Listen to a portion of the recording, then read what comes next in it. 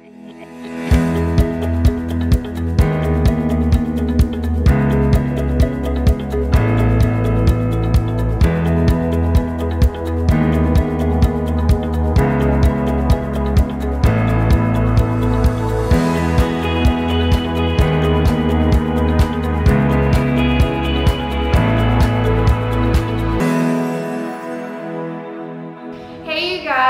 Bible nerds, my name is Stacy Webb and I am so excited to be here with you today. I have never done anything like this before.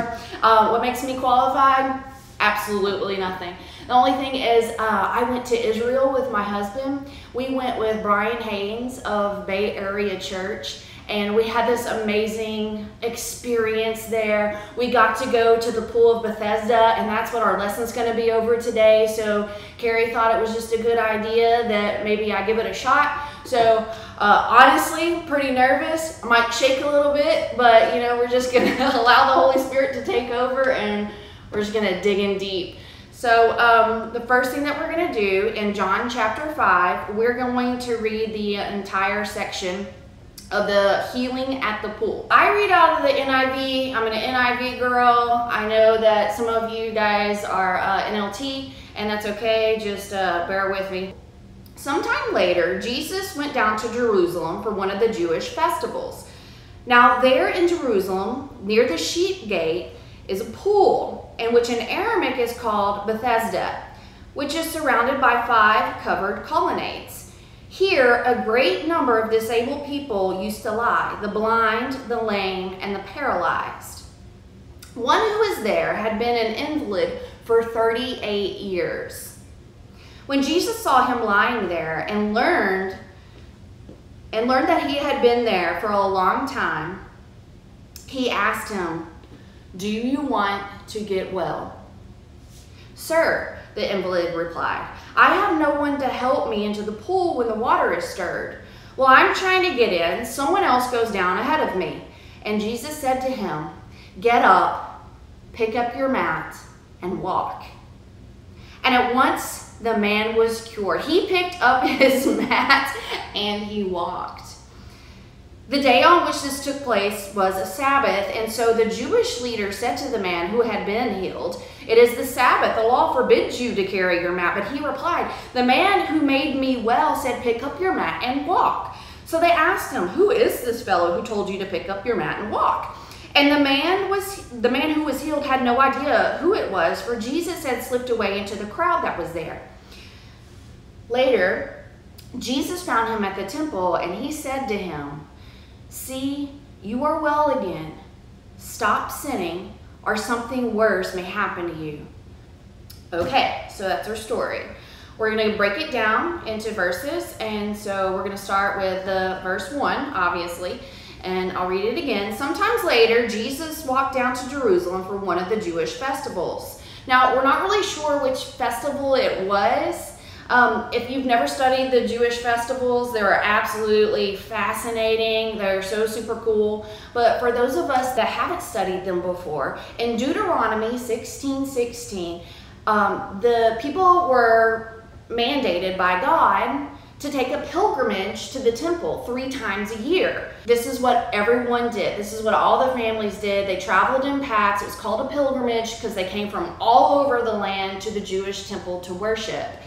And so a well-known story that you might think of is whenever Jesus was a kid and he got lost. You guys remember that story? It's pretty well known. And they found him in the temple. And I always thought, like, how could you lose your kid? How could you travel that far? And there was like a sometime later. Well, like I said, they traveled in packs. So they might have went with a whole bunch of family there, and to travel back with a whole bunch of family. So maybe Mary and Joseph thought, oh, well, he's just playing with the kids later, you know, down the pack, or maybe with his aunt and the uncle or something of that nature. And so whenever they came back and they found him, and he was speaking with authority in the temple, and speaking with authority, what that would have meant was that he knew the Torah backwards and forwards. Like, you couldn't catch him in a wrong thing, and everybody was amazed at that because he was a little child. And so my favorite part of that story is whenever it says Mary saw him, and although they were angry that, you know, he put them through this because they were super scared, she took these things and she stored them in her heart. Oh, I just like imagine her worry and her anger when she found him, but he was so passionate about God and his Lord, and he was teaching all these people already. I mean, how could you just not love that? There was one time that my husband and I, we have a daughter, and she was about 3 years old, and we made a trip to Walmart. And so I thought that he had her, and he thought that I had her, and she came up missing, and we were so scared. We locked down Walmart. Everybody was there, was looking for her, and we ended up finding her. She had taken the toilet paper and made a bed, and then she took a wall of toilet paper and put it in front of her. So one of the workers had found her there asleep. And oh gosh, I mean, as scary as it was, I can look back on it now and kind of laugh because, and I remember it, like I stored it in my heart because I thought, what 3-year-old needs a nap so bad that she's gonna make a pallet and then she's gonna wall it up for nobody to mess with her so she can have her nap. And so, yeah, this is just a funny story to me, and it just reminded me of that. And then, so we're gonna move along to verse 2. And so verse 2 says, "Now there in Jerusalem, near the sheep gate, is a pool, and which in Aramaic is called Bethesda, which is surrounded by 5 covered colonnades." Okay, so what's cool about Bethesda is this. It was completely lost. Probably around the 7th century after the Arab conquest. No one can find it. And it was so specific in the word, right by the sheep's gate, which is north of the temple. It should have been really super easy to find for the people. Everybody was looking for this pentagon shape. Well, it wasn't until 1888, to be exact, that the site of Bethesda was discovered by Dr. Conrad Stick. Before that, scholars had been very skeptical about it. A lot of skeptics proved that the Bible wasn't real because if it was that detailed, then we should have been able to find it by now. And what made it so hard to find was square-shaped. It wasn't a pentagon at all. Okay, so this is a model that appeared what it would have looked like in 70 AD. So you can see the 4 colonnades, the outside perimeter of a rectangle. Well, in the middle, there is another colonnade which would have made the 5th described in Scripture. It divided the pool of Bethesda into 2 pools. There was an upper that filled with rainwater, and there was a dam in the middle, the 5th colonnade, and the rainwater would spill into the lower pool. When the priest would open the dam, the water would rush in, hence the stirring of the water described in Scripture. And here is the illustration of how far it was away from the temple. See, it wasn't far at all, maybe about 50 yards. And so it's just proof, and I love that. The cultural context of the Pool of Bethesda isn't what you might think. This was a healing center dedicated to the god of healing or medicine called Asclepius. The ill and the disabled would congregate here, and they would drink and bathe in the waters of the Asclepion and then sleep within these walls. They slept on mats laid out in the section of the inner sanctum of the temple. And Asclepius was an ancient Greek god, and he was a hero of medicine. And so all of these people that were waiting at the pool that it talks about in here, all of these people, the blind, the lame, and the paralyzed, they were waiting for Asclepius to heal them, not God. And so here again, we have the Israelites and their slippage into this Hellenism. And what Hellenism means is just the seepage of Greek culture into Jewish culture. Like the Jewish still had their faith, but they also started to kind of believe more in the idols and the idols of self. And so they really kind of thought that this Asclepius was going to heal them. And Asclepius, he can be seen here in this statue. This statue is a Roman statue, and it actually resides in the State Heritage Museum in Rome. Notice the serpent and the staff. Does that look any kind of familiar?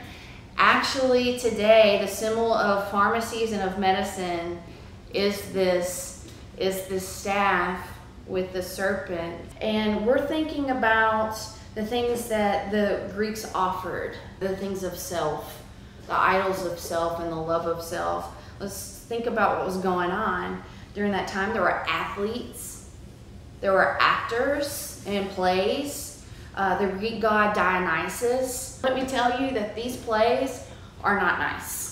There's a lot of things that are going on. There's adultery, there's murder, there's just a lot of things that are brutal. So I'm thinking about this in my research, and God just kind of put on my heart, you know, the word celebrity and famous. That should mean something. Who do we, in our culture today, who do we celebrate?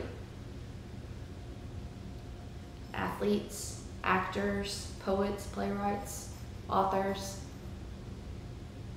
And I wonder how godly most of the things that we watch are. I know I'm guilty of it. So we're going to go back into the verses, and I'm going to read 5 through 9. And so let's see. One who was there had been an invalid for 38 years. When Jesus saw him lying there and learned that he had been in this condition a long time, he asked him, "Do you want to get well?"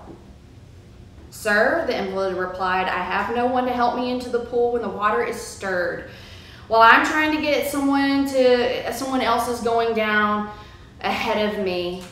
And Jesus said to the man, "Get up, pick up your mat, and walk." And at once this man was cured. He picked up his mat and he walked. This man.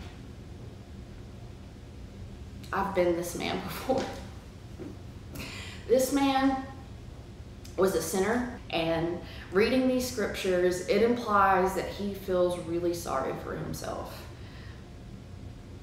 You know, he is a Jewish man. He has been taught the Torah from a very young age, all of these scriptures about how the one true God, and here he is at the pool, and he is worshiping an idol, the god, little g god of medicine, Asclepius. And so he is really sorry for himself, and Jesus asked him, "Do you want to get well?" And he has an excuse, right? Because people who feel sorry for themselves, they always have an excuse. He says, "Well, I try to get in whenever the water is stirred, and somebody always goes in ahead of me." Maybe he liked to play the victim. And whenever I say that I've been like this man, I had some really bad back issues about 7 years ago, and I let it almost completely destroy me. I had so many excuses, and I had so many idols, and an idol is just something that takes you away from God, and we have a lot of them in our culture. Anything that would make me forget my hurt, any kind of band-aid that I would have, I felt like a victim. I felt like because I couldn't, do some things, or I was bedridden some of the time. I couldn't teach my kid how to ride a bike, those kind of things. I slipped into so much depression that I was in the worst kind of pit of sin that you can imagine. I did all kinds of things to try to make myself feel better, to try to fill this hole that I had in my heart. I ruined relationships. I did pretty much every sinful thing that you can think possible. Just trying to get out of this pit, just trying to feel good, even if it was just for 2 seconds, this depression that came over me. And I would claw. I think about, those things, the sinful nature that I was doing. I was clawing, trying to get my way out. And of course, that's not going to work, because you're not idolizing the one true God. You're trying to band-aid over something, and you're trying to go in a direction that's not going to help you. Ultimately, it might make you forget for a little bit, but it's not going to help you. And so I'm clawing, and I'm trying to get out of this pit of sin, but my fingernails would break, and I would just slide down. And I just kept getting deeper and deeper inside of this pool that I was digging myself. And so I know this man. And I hit rock bottom with the sin that I was doing. And Jesus, he reached down and he said, do you want to get well? Because if you really want it, if you're ready to stop the sin, I'm here and I'm the answer.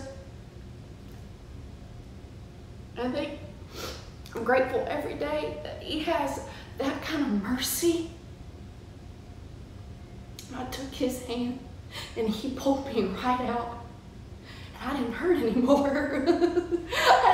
I don't hurt anymore. Do you hear what I'm saying to you? You don't have to hurt. Turn away. Repent. Honestly, turn away from it. You don't need it. You can't have one foot in and one foot out. If you just take that foot and go with him. How did I do that? I shifted my way of thinking.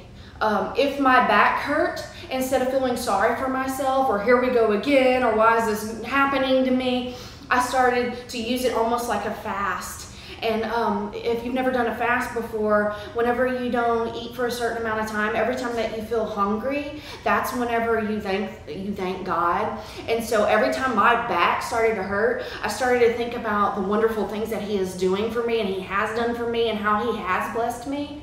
And when I started to do that, and when I stopped feeling sorry for myself, and when I stopped playing the victim, whenever I stopped saying, oh, well, everybody gets in front of me, you know, like this guy did, and I took ownership of my actions, he took away my back pain. I didn't hurt anymore, and he took away my shame, and I wasn't depressed anymore. This, the living water. If I ever feel slippage, if I ever feel a moment of I'm not good enough, or you don't know the things that I've done, or just feeling sorry for myself whenever I go through trials, this right here, this is what saves you. This is the living water. Remember, Carrie said last time about drinking from a mud puddle. Don't drink from that mud puddle. It doesn't work. It doesn't work. This works. Drink and have your fill, and you'll never be thirsty again. So, that's kind of my story. And I love in 14, whenever God saves you from something, he told that man, he went and found him. He seeked him out, and he said, see, you are well again. Stop sinning, or something worse will happen to you. Whenever he saves you from something, don't go back. Don't turn into that pillar of salt. Just keep moving forward. Keep in the Word. Keep watching with us in Bible Nerds. Reach out to somebody in your church, somebody that's a good influence, not someone who is going to validate your victimization or your depression or, oh, I'm sorry, you should feel that way. You know, you want to hear, go to God with it. Let him hold you. There's a lot of times whenever I am feeling some of my sinful nature or shame, or I am going through a trial, that I visualize just going to him. I see Jesus, and I just put my head in his lap, and I let him stroke my hair. I let him tell me, I'm your father. I've got this. You don't need to worry. I have this. Tomorrow has to worry of his own. Let me take care of you. It's pretty awesome to have that trust in him. So, do you want to be healed? Have you gone through the same things that I've gone through? Have you band-aided with some sort of sin that's going to make you forget for a little while, but there's still this hole in your heart? Do you deal with stress well, problems, depression like I have? You know, you can't control it. Jesus came to heal the brokenhearted, and whenever he asks you, do you want to be healed? Say yes. And accept his mercy, because you are worthy and you are beautiful. And that's one thing that I learned, that God thinks that I am precious. I had no idea how much I was loved. You're worth it. And he'll cleanse you. He will fill that hole in your heart. And when he does, stay close to his word. Stick with us. Dig in deep. Because it's pretty amazing. It's the true way to live, let me tell you. Whew. Okay, let's change things around a little bit, because someone once told me that scripture is like a diamond, and you can take the same text and you can turn it another way, and there's this new shiny facing that you'll learn from. So why did this story of Asclepius mean something to John? Why did it go in here? Remember that the Gospel of John was different from the others. Do you remember why? Because he wanted to show Jesus as a deity. He wanted to show that Jesus, yes, he was a man, he was the Son of God, but he was God. And so I call making a man with legs that have atrophied for 38 years of paralysis and then go and publicly walk, I call that a pretty good miracle. I call that there's only a God that can do that. But remember that not only was he the deity, but he was also a teacher. And he had these disciples that he was teaching, and he had the young John, of whom he loved, that he was about to send out into the world without him. He was about to send him to Asia Minor. And at that time, remember the Hellenization of the Greeks. This Asclepius was everywhere. There was about 400 places, like the one that he brought them to at the pool of Bethesda. About 400. And so John was going to have to tell his story over and over and over again. It was like Asclepius on steroids that he was going to have to do. So he needed this picture. He needed to remember whenever Jesus took him to this pool and he showed him this miracle. And he said, yeah, see, there's one true God. And he was able to help others with that story. He needed it to spread the good news. What is the good news? How can you spread the good news? How can you spread the gospel? That there is one God and his yoke is easy. All you have to do, believe in him for salvation and long for one another. That's it. Love one another. I mean, how do you spread that? Carrie told us last time, remember? Tell your story. John went and he told his story. And we have this. And he's still telling his story to this very day. Spread the gospel. Make other disciples. Be a disciple. Bring others to God. Tell them your story. There's hope in that. Guys, that's all I have for you today. This particular information was just on my heart. There's a lot more information of John chapter 5. So you need to check that out. I want to thank you for having me here. This has been an amazing experience. Thank you for watching, and as always, happy reading.